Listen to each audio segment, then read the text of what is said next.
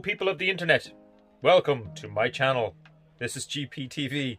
My name is Gavin and I'm about to do some important work on my Honda Stream, and I'm going to install some of these stainless steel cable ties because my inner CV boot is falling off, and I'm going to replace them with that, and I'm going to put some new axle grease or ball joint grease in there. And while I'm at it, I might as well just give my car a service with a HAMP oil filter and some Super Mobile 3000 5W30 oil. Just gonna do it some oil. I usually do Honda oil, but because of the lockdown I can't get to Honda and I don't want to order it, so I just went to my local garage and got this. I will also be replacing my window wiper, my rear window wiper, the cabin filter, and then the battery. I'm going to change the battery in my keys. The battery in my keys, it's a CR1616 battery that you need for these keys. So I've already jacked up the car and it's all ready to go because it's also windy out there, and you probably won't be able to hear me very well. Wait till you see this oil. When I'm changing this oil, because of the wind, it'll be all over my Danger Mouse t-shirt. But it's Danger Mouse, but it's Daft Punk. So is it Danger Punk? Or is it Daft Mouse? Daft Penfold. That kind of works. Anyway, there's going to be oil all over him. There's going to be oil everywhere. I'm going to put a hoodie on. I'm going to cover up with a hoodie so I don't get my lovely t-shirt all dirty. Yeah. I also want to show you that these keys are very awkward. I've had this before, right? This here is an actual Mugen cover for this part. You can't change the other side, you can only change this side. You can buy them for the other side, but the key doesn't come out, and I'll show you that in a minute. But these break all of the time right there. Make sure you have your hand here, not here. So instead of turning it from here, turn it from here, and then they won't break as much. I paid this one here, this Mugen one, I paid €20 for that, and it broke. So don't do what I done. So it pops open like that, and you will feel the urge to pull it, but don't pull it because it's just here. There's like a little sort of this part here sort of hooks in to that part. Then you take this part out like that, pop it open like that, push it down, align this with that part right there, and when you press the buttons you should get your little light on. This piece here does not come out, it's actually plastic molded in there. Ready for a new job. Stainless steel cable ties onto a inner CV boot. The inner CV boot sort of fell off, and then somebody before me put on a cable tie onto it. But I'm going to use stainless steel cable ties. There's the boot, if you can see it there. This is a normal cable tie. I'm going to be replacing it with stainless steel cable ties. As you can see, it shows the whole inside of the... yeah, it's very awkward to get in here, but I probably won't be able to film this. Alright, this is the situation I'm in right now. Is I am trying to get this tight and then put the other one over here. There's the other one, it's there, just there.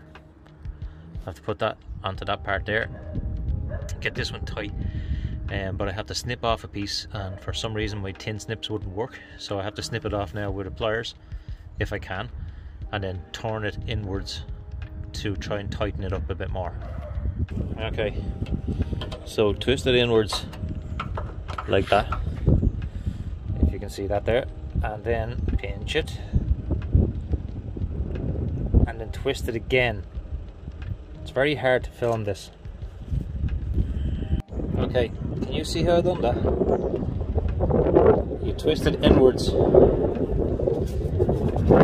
I can't even get my hand in to show you, but you twist it inwards, and then you twist it inwards twice or 3 times, and it tightens itself up as it's twisting. It won't slip loose then because it's tied in as it's on itself. Okay, so I've just done that one over there, and I'm going to do this one now.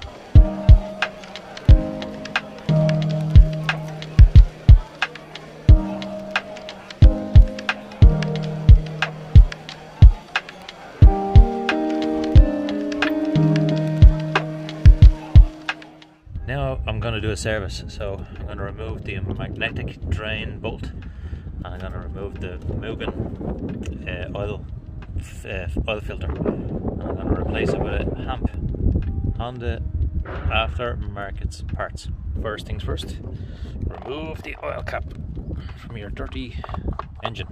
On a windy day, put your bonnet back down. I have to remove my sump nut.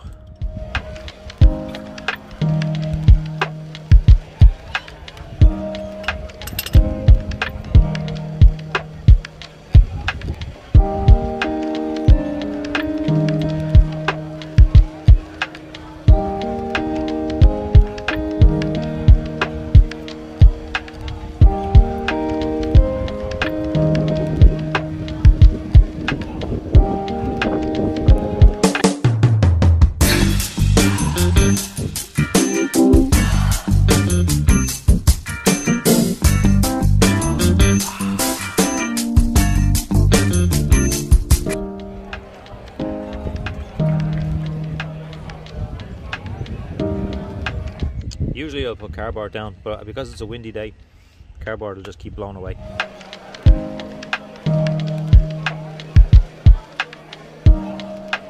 Now some people have asked me how much oil to put in here. This is a 5 litre.